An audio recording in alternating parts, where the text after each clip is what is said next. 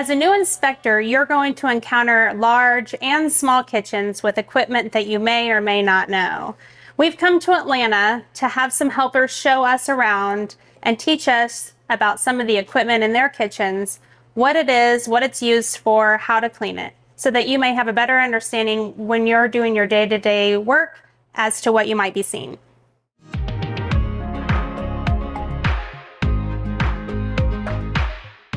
Let's talk about receiving.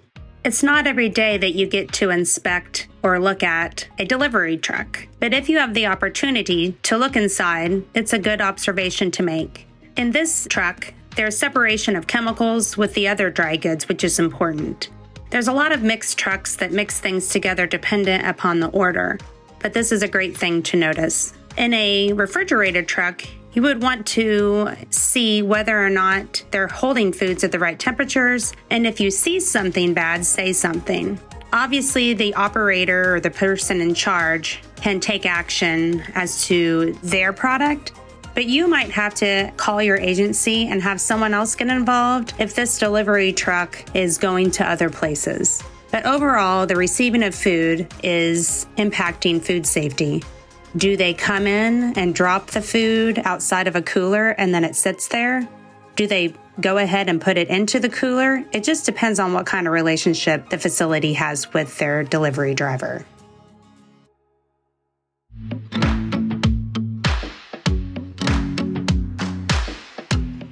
This is a slicer you're going to see in most restaurants. It is a very useful piece of equipment, but it is a very hard to clean piece of equipment that is unfortunately known for harboring listeria because deli meats are sliced here.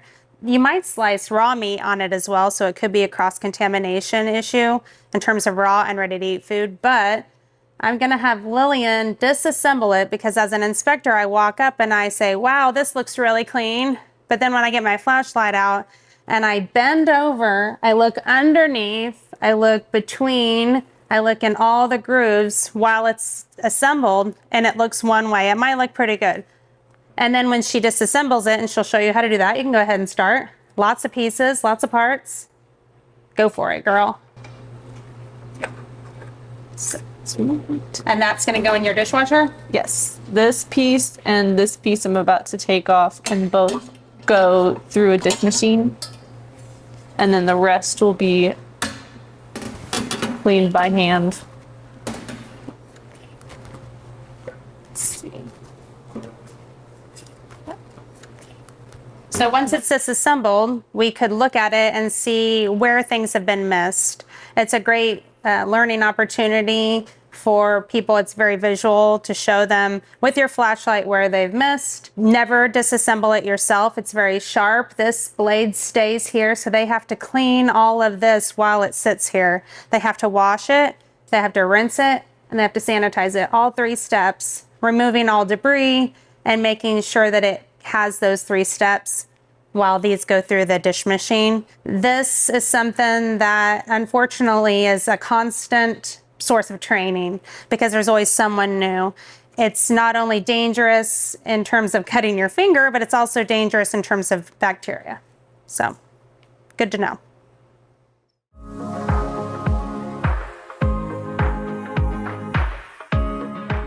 This is a Robocoup, infamous Robocoup. This is something that is every restaurateur's love because it does what? Shred? Shreds just about anything. Yeah.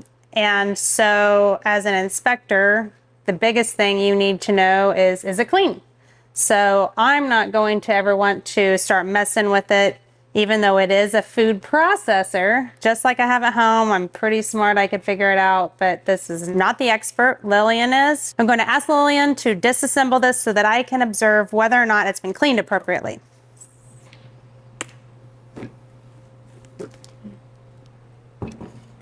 Has lots of different blades in it, so I would want to look at the blades. I'd want to look at the piece underneath. She might hand it to me. Thank you, Lillian. And so I'm just making sure that all the crevices are clean because that's where bacteria can be harbored. And yeah, it all comes apart. And you can tell that they've taken it apart because there's no foreign matter in it at all.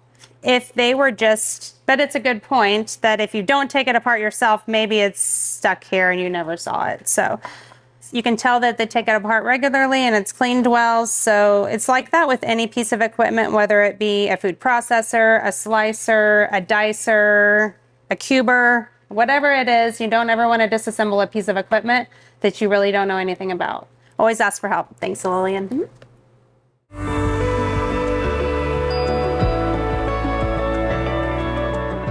All right, we're going to speak about a combi oven, and Drake's going to show us what it can do and how he cleans it.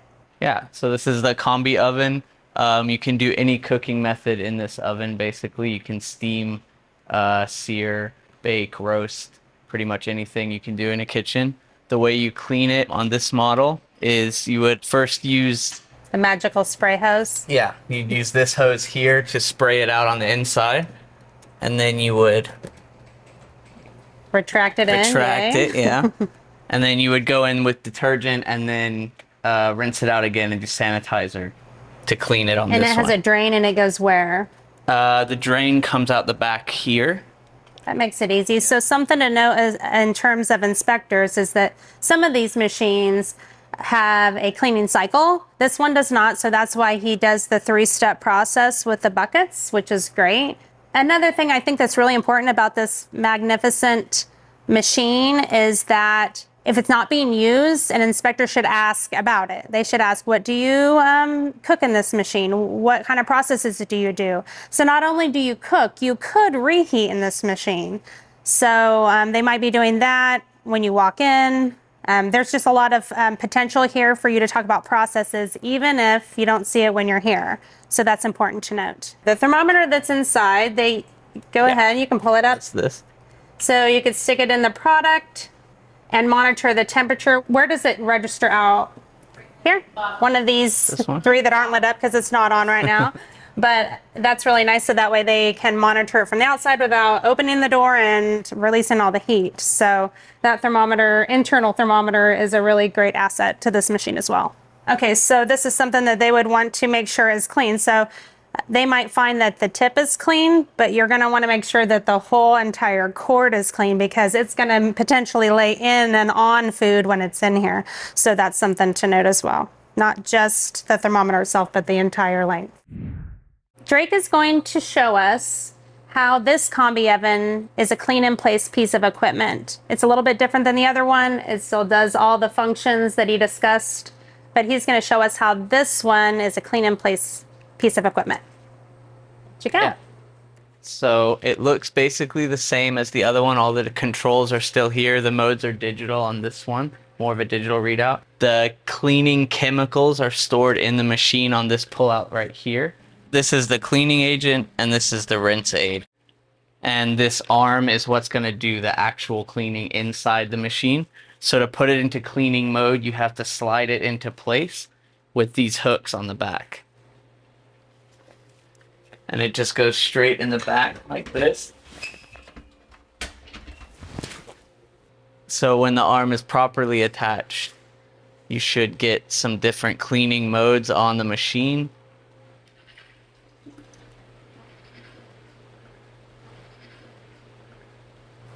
And this cycle will take?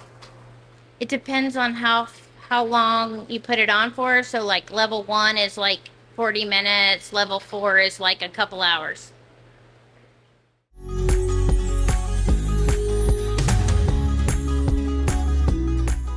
We're going to be discussing several pieces of equipment that can be used for cooking or reheating in a kitchen. First, we're going to start with the stove. A stove is what you have in your homes, right? This one is a gas stove, so it has a flame that is direct heat, so it's quick. The oven in most homes, there we go, see the oven? It is indirect heat, so it's going to be slower. You can cook or reheat on a stove or in an oven. Stove's fast, oven is slow. So when you see someone using a stove or an oven, you need to ask what their process is and what process they're performing. So that way you can evaluate where they're at in the process. The grill can be used for reheating, but most commonly used for cooking raw animal foods generally. It's direct fast heat as well. They can control this by the knobs on the bottom. So they might be cooking one item here and another item here. You just have to kind of be aware that it has those controls and ask lots of questions. The flat top is very versatile and loved by many. It can do even more. So you can cook on it, you can reheat on it, and some people even maybe in a back corner are hot holding. They might start the process of cooking on a higher side, and then as it's done and complete, they're gonna put it to the left-hand side that might be set at a lower heat setting to hot hold until it's ordered. It's kind of like a stage process. So when you walk up to this, you can't ever assume that it's just cooking or that they're reheating on it. You have to ask lots of questions. This is, in all of these, actually, cleanliness is important, but the process is actually the riskiest thing that you need to evaluate. If they're not cleaning things, it could create a pest issue. It could create some cross-contamination problems, but it's less cross-contamination than it is pest issues. Up above, you'll see a hood system. The hood system to food safety people is removing of heat and helping the condensation and the dripping of grease to stay off the food. The fire department loves the hood system for protection of the building, which is also important. But in terms of food safety people, we're interested in the cleaning of it and the functioning of it, not whether or not they have it. So to evaluate this, we want to make sure that it's removing the heat so you can hear it, the sound of the fans. The drip pan is going to collect grease that drips down from it being collected. Then we're going to need to make sure that they take it down, empty it, clean the surfaces in order to prevent anything from coming down on the food that's being prepared.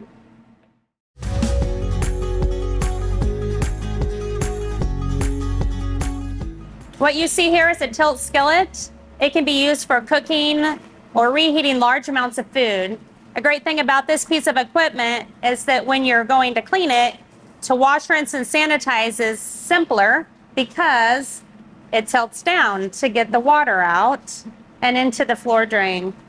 So for an inspector, you need to know what process is occurring when you see it being used, or even if you're not seeing it being used, you should ask, what processes and what foods do you cook in here? Do you reheat in this piece of equipment? How do you clean it? And this one is equipped with a thermometer, which is great. One thing for an inspector to know, I usually ask, are you using the thermometer, which is nice to know. What kinds of temperatures do you cook your foods to? So you can ask those questions, but you really need to make sure that they know to wash, rinse, and sanitize this piece as well, because although it's designed to hook on the edge, it's likely to touch the food and food contact surfaces as it's being used. So this entire piece needs to be washed, rinsed, and sanitized, or it could cross-contaminate the cooked food. And this can be removed, it appears. A tilt skillet's really great. You're not going to see it everywhere, but when you do see it, I want you to recognize what it is and how to use it.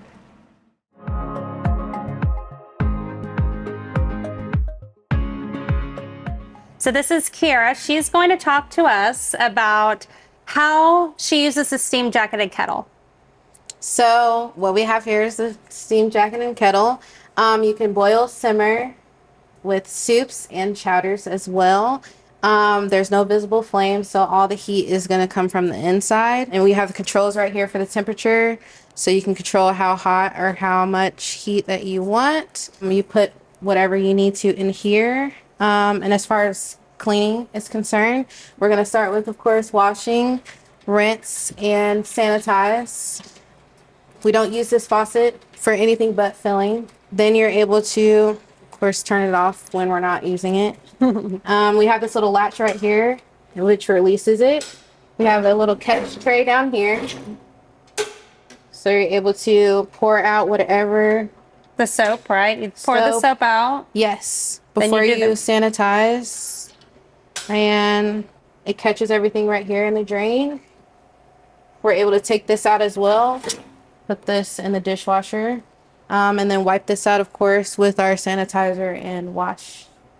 Very good. So one thing as an inspector, you'd want to make sure that they wash, rinse, and sanitize this piece of equipment after they're done using it. And then oftentimes you might see that the fresh water faucet is hanging below the flood rim of the kettle, which isn't good in terms of backflow. So this one's super great. There's a large air gap there, and so they're covered in that respect.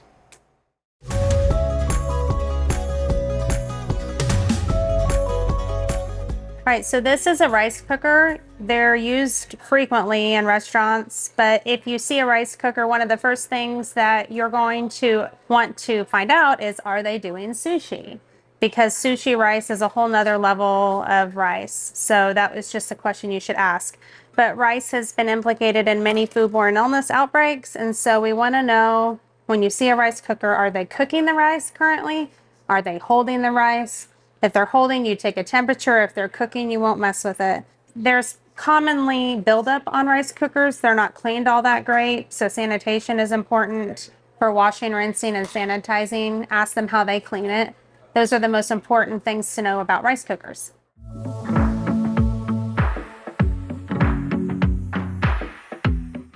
This is an Alto sham. This one's actually extra special, and I wouldn't know that necessarily as an inspector, other than it says power, cook, hold, and smoke.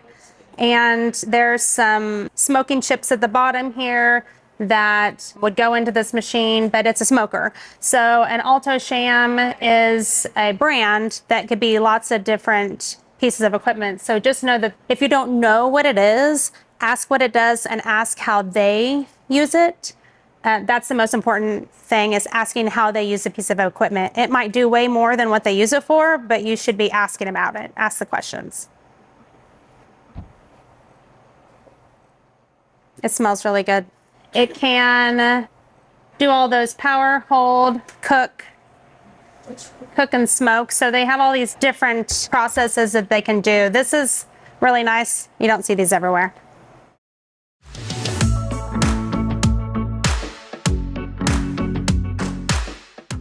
I bet you can't guess what this is. It is a microwave. Looks like the one you might have at home. This one says commercial on the outside, commercial microwave. So when you see a microwave in a restaurant or a food facility, don't assume it's just used for quick reheating. Ask them, what do you use the microwave for? That'd be the first question.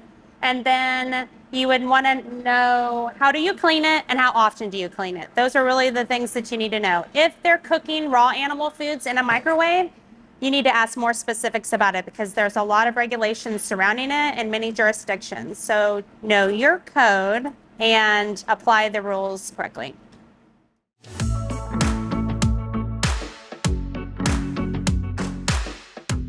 Lillian is going to talk to us about the first step in the sous vide cooking process, which is vacuum packaging. This is a very large machine, much larger than anything else you'll probably see used in the regular restaurants, but it still does the same process. So why don't you show us how this works with the fake food, by the way, what this is. Food, yes. So we have special bags that we'll put it in.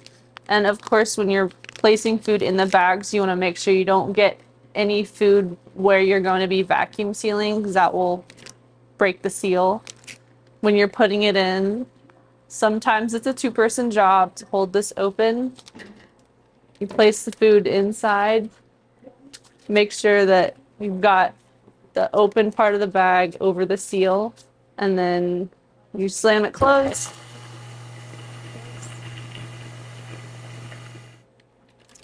This is sealed at the top when it's finished. On the countertop, we have an immersion circulator. It aids in the process of sous vide cooking. So if you happen to see something that looks like this, it would indicate that they're doing that type of process, which requires a HACCP plan. But the immersion circulators actually come in lots of different ways. You can get a stick, a small one that you put in a small container. You can get this nice high-dollar one. So it may not look completely like this, but the processes are the same. And Kara's going to talk to us about sous vide cooking and what it does and what it is. Absolutely. So like Miss Autumn said, this is an immersion circulator. So you would use this to cook products low and slow, which is what we would call it. So at a lower temperature for a longer period of time. So right here we have our on button and off button. Make sure that it's plugged in. You're going to press the on button. It's going to show our temperature right here. We also have a Celsius and a Fahrenheit. This knob controls that and is able to convert whichever that you need. You want to make sure that your product is sealed first before you put anything in the water. When it's at the correct temperature, you would just place your sealed product in the bath. And again, able to just control the temperature right here.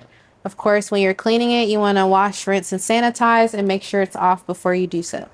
Yep. Another thing to note is that generally speaking, and we were talking about this earlier, that it's a lower temperature for a lot longer. The reason why they're doing this is to keep the moisture in the food and for it not to dry out. So there's lots of techniques and uses for it, but this is something that an inspector would need to be able to identify.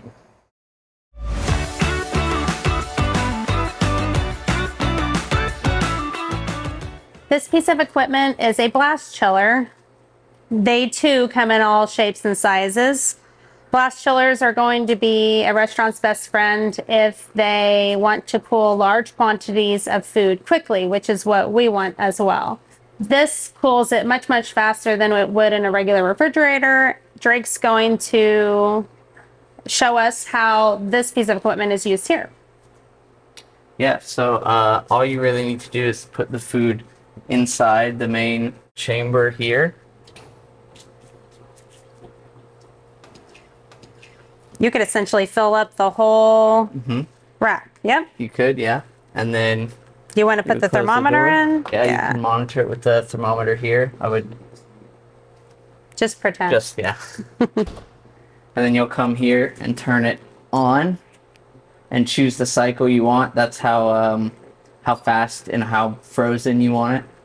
And it's got an automatic mode, so you can just start it. Simple as that. Yep. Cold food. Yeah.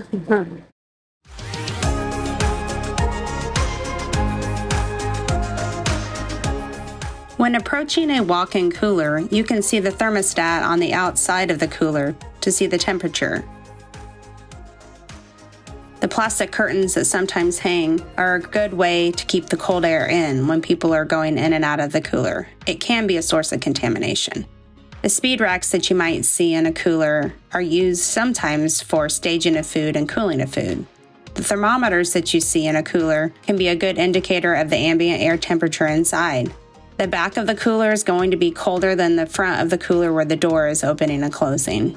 Just something to note, the speed racks that are rolled in and out of the cooler bring anything from the kitchen inside the cooler.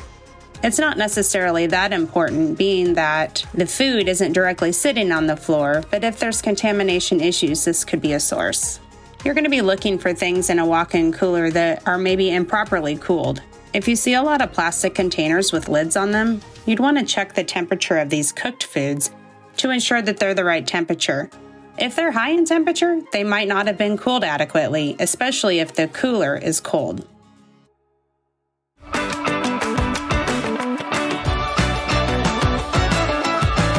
All right, so this is a 4-compartment sink.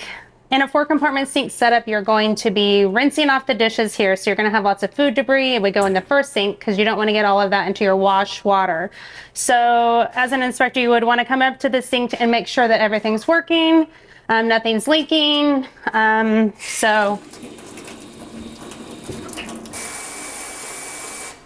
then this sometimes will be down into the sink, like too far, so it creates a backflow issue. So you want to make sure that the spray hose does not go down into the basin. Then in the wash sink, this is an Ecolab system, but you just have to turn the knob and it should dispense water and soap at the same time, so it mixes it. Not required by the food code, but it's really nice for the people that get to use it. Third sink is just plain water. There won't be anything in it. And then Lillian's going to show us how the fork sink is filled and tested. So this will be, you can go ahead. You can get your sanitizer going. This sink, yeah, I think it was turned off. Yeah, there we go. So it mixes sanitizer and water at the correct levels, hopefully, the goal is. And It's going to be cold water, as they've actually written on their wall, which is a great reminder because this sanitizer requires that the water be between 65 and 75 degrees, so that way the chemical doesn't evaporate and dissipate. And so she's filled it here, and as you're testing it, if there was large amounts of foam, you wouldn't want to take the test strip and put it into the foam itself because it would make it appear to be stronger than what it is. So you can go ahead, Lillian, and test it. And then you compare it. How long does it go in there? The directions say to compare it right away to the chart. So it's always a good reminder to read the directions. These are all different. So yeah, and that's a great point. So them being all different, every chemical by a different manufacturer is going to have a different direction. So you always have to check. So yep, looks good. Tested out great. One thing to note about these particular dispensers, something that an inspector would worry about, would be the introduction of chemicals into the water system. These are designed with a backflow preventer on the inside. Each one of these components inside has an air gap. And so the air gap will prevent any of the chemicals from mixing back into the main water line and back into our drinking water. So you can see that by the indicator on the outside of this cover.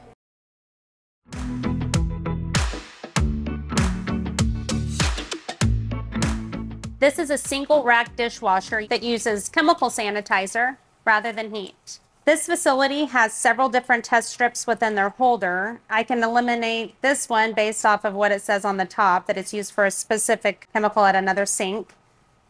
Mechanical dishwashers do not use quaternary ammonia as a sanitizer in a dish machine. They use chlorine-based sanitizer. So these are the test strips I'm going to use. This machine, you're going to be able to see the chemical placement here. The chemicals are mounted underneath the dishwasher. And as we run, you're going to be able to see what chemical is dumping into the system at that time. And I'll walk you through it.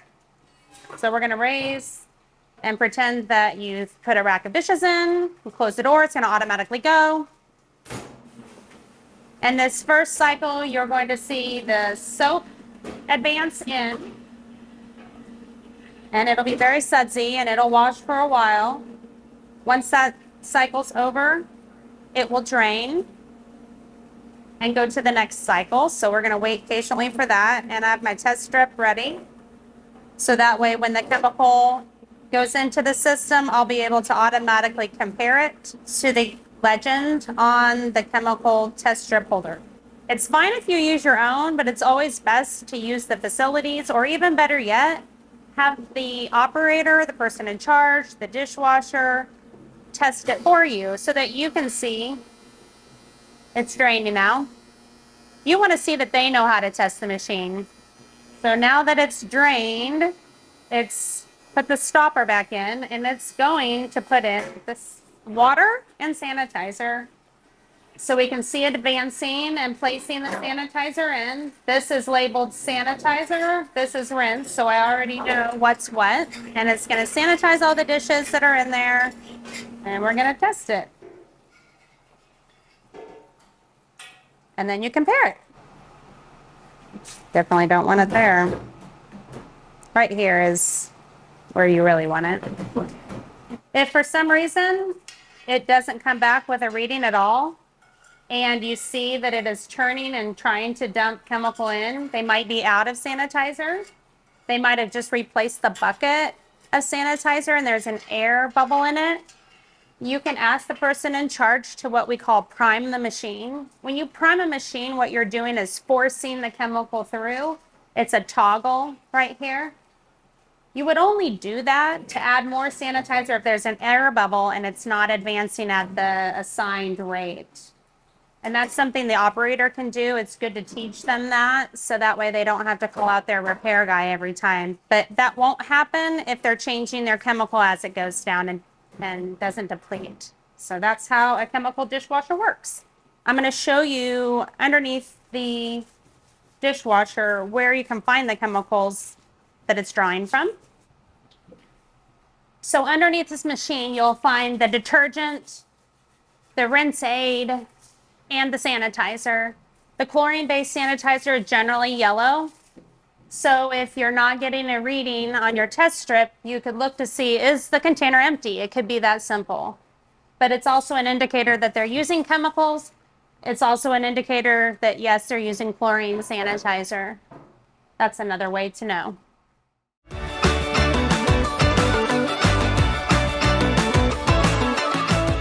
This is a Champion dishwasher. The one you've seen in the past is a single rack dishwasher. This is what we would call a conveyor dishwasher. Kiara's gonna help me lift the doors so that way you can see what's inside. Normally, this isn't an opportunity you may have. So.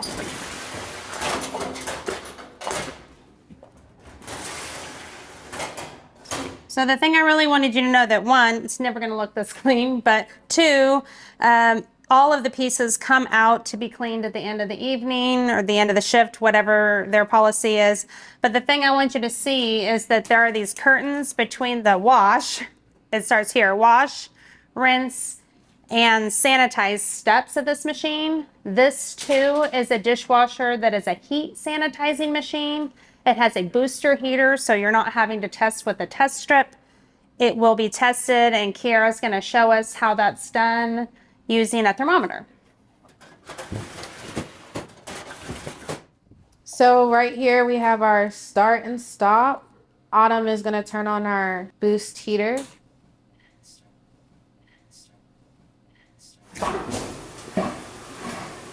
Yeah, these are the different levels of temperature.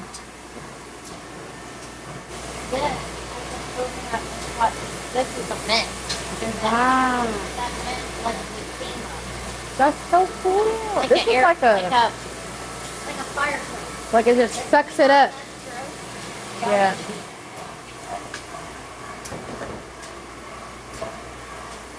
It's already hot. Yeah. That's awesome. Yeah.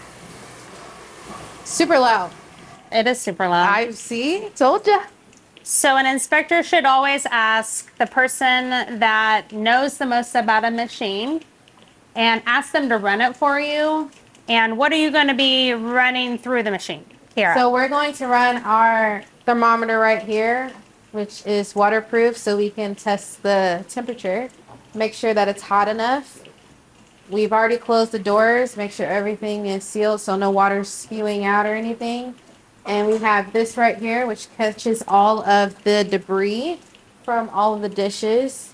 So kind of like your garbage disposal. Close that, make sure that it's locked in. Miss Autumn's gonna press start. So I can push it through.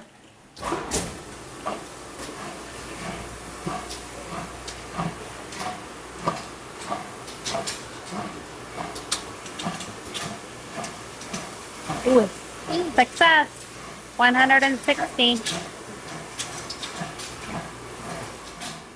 So in a chemical sanitizing machine, you could check the chemical from underneath the curtains, but this slides out and you wouldn't want to pull the rack out too quickly because the sanitizing step happens here. So you wouldn't want to cheat the time by pulling the rack out. So you'd want to let it do its job and come all the way through. The food code has certain requirements of wash, rinse, and sanitize steps. So these gauges can help you determine if they've reached all of those. Sometimes if your final rinse isn't good, it might be affected by other stages in the cycle.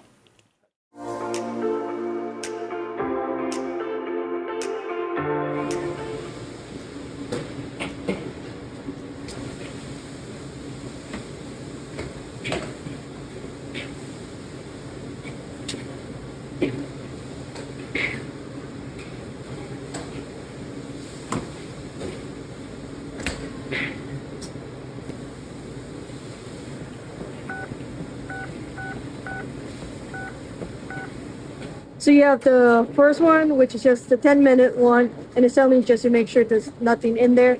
And what it is just super hot water that just goes in here and it softens up all the gunk from all the fat and the grease that dripped from the birds. And then you have the next three, which are the ones with the solution that goes on the side. I'm not quite sure what's in the solution, but I just know it's supposed to help shine and clean and makes it all pretty. The first one is the one that we do about after every round of birds. And then the one with the chemical at the end of the night, you do the 30-minute one, get in there, scrub it down some more. And then you do the hour and a 20-minute one. And it's the same thing, it's just longer, but it's just... When do you do which cycle? So the first one is After every every round. yeah. And then at the end of the night, you do the next 3. Which is, You do all 3. yeah.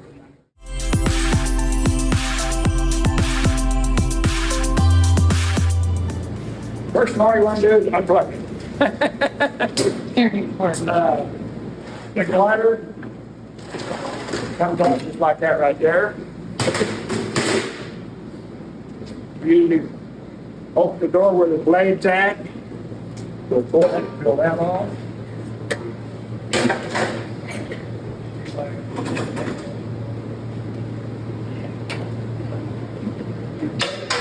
Blade dies. Come off. And this one is always here, the tricky part, get it cleaned out in there.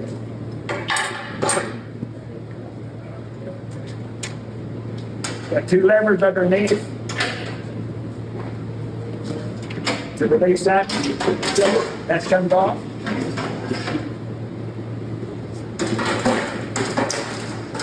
When you're cleaning this right here, if you don't turn it upside down and really take a scratch, this dries pretty bad right there. So you can spray it off and you think you got it, but it's some particles. If you don't, That fat deposit, right? okay. Your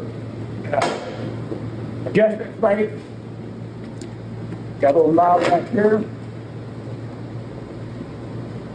Raises up. Comes off like that.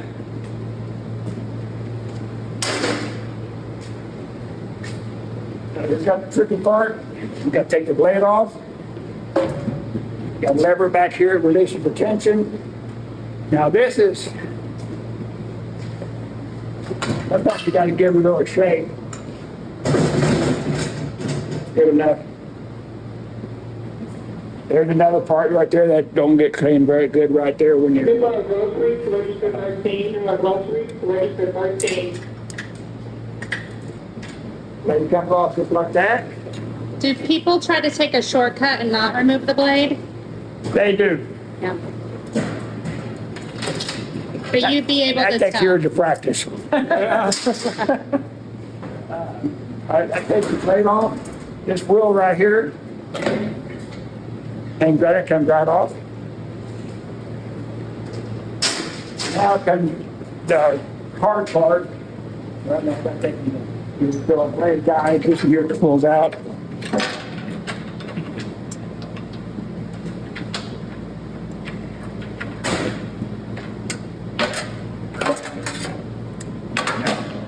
Now, Yeah. this wheel here does not come off. This is where you find your biggest problem. So you really got to get in there and with your little scratcher or whatever. And And you use the hose system? yeah, we use the hose. I've got that. And your little fat tub that comes out of there. But once again, if I'm doing it, as I'm spraying with the hose, get the grooves clean, I let spray, I'll turn it, you know, and then by then you're getting things kind of, and then of course we start out with the soap part of it, and then you get things soap that's kind of soapy where it's easier to get your little white pad back there, and So you wash, rinse, and sanitize. yes, well, And you do this how often? Because this is a refrigerated room we're in right now. So how often is this done? Once a day? supposed to be every 4 hours. The 4-hour thought is if an inspector were to inspect a bandsaw in a non-refrigerated room, it would definitely be every 4 hours. Right. But because it's in a refrigerator, it depends on how cold it is as to how frequently you have to wash it. But it's very cold in here. Yeah, and it's more.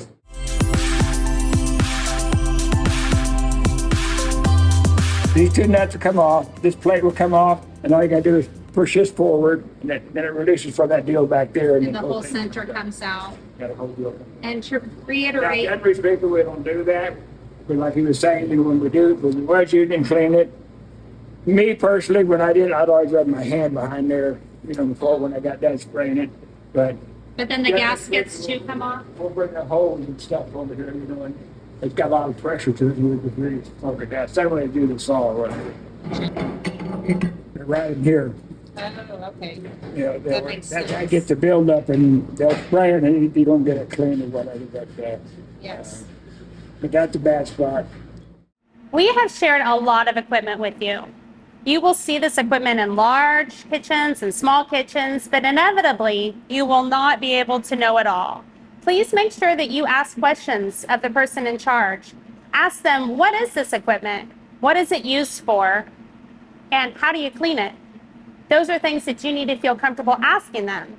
And then in the end, you as a food safety expert need to be able to determine the risk associated with the process or with that piece of equipment and help determine why is it important. Thank you for all the work that you do every day to keep the public safe.